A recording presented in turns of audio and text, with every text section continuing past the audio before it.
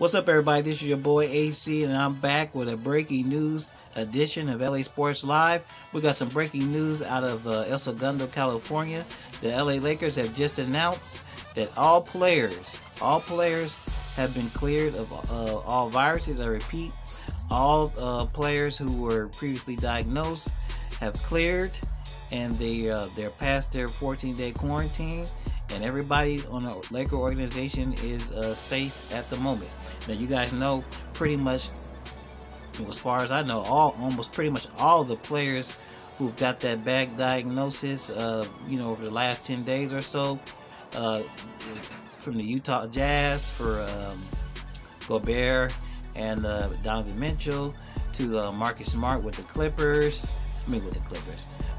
Celtics. All these players, they all have come out and said they're all clear now. So that's good news, that's great news, that's beautiful news, and it still gives us hope that we will have an NBA season at some point. I fully expected this to happen. These guys are world-class athletes, and their bodies, they're all in pretty much tip-top shape.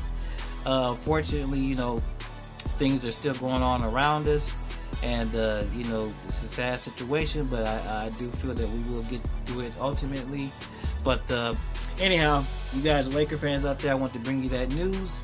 There's good news for us, and hopefully we can move forward and get back to normal soon.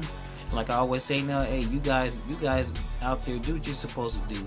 Be safe, be cool, and then we can all get through this sooner rather than later.